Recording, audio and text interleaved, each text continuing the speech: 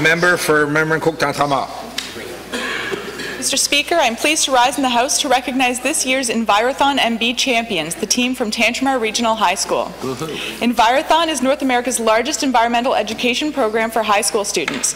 16 teams of students from schools across New Brunswick and Prince Edward Island studied all year long to prepare for the 19th annual Envirothon MB.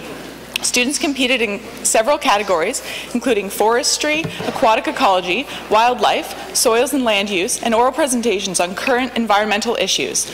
The Tantramar students placed first in 4 of the 5 categories and first overall.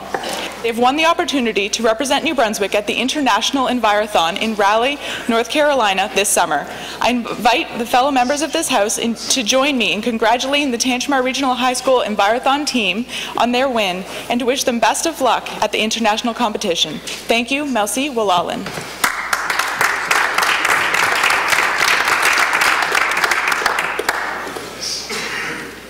Statement by members. Le député pour rester gauche-ouest. Merci, Monsieur le Président.